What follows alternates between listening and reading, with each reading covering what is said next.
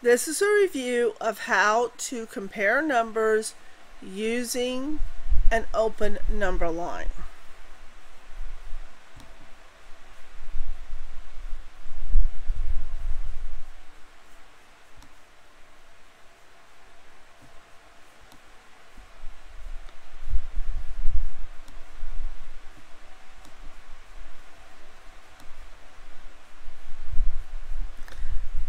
My first number was 94, so I'm just going to put that on my number line.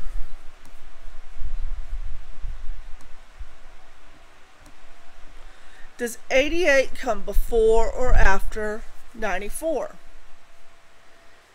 Well, it has fewer tens than 94, so it's going to come before 94.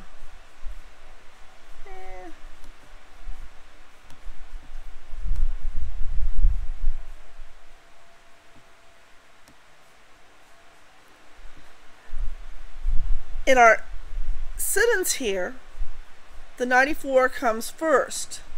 So I need to say 94 is greater than 88. Which of these symbols stands for greater than?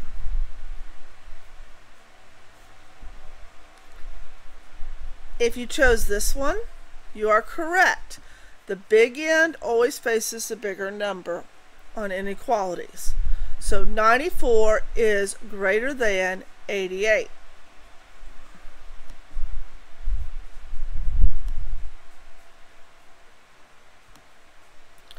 $20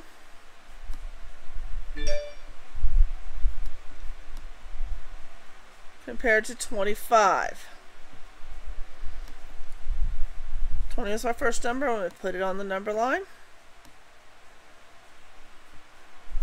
Does 25 come before or after 20 on the number line?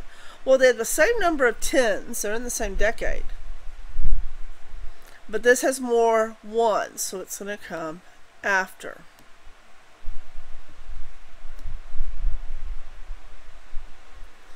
So how am I going to read this?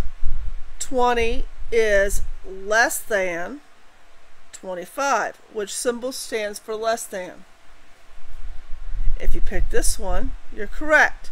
The little n points to the smaller number, the big N points to the bigger number. Read the sentence with me. 20 is less than 25. And that's how we use an open number line when comparing numbers.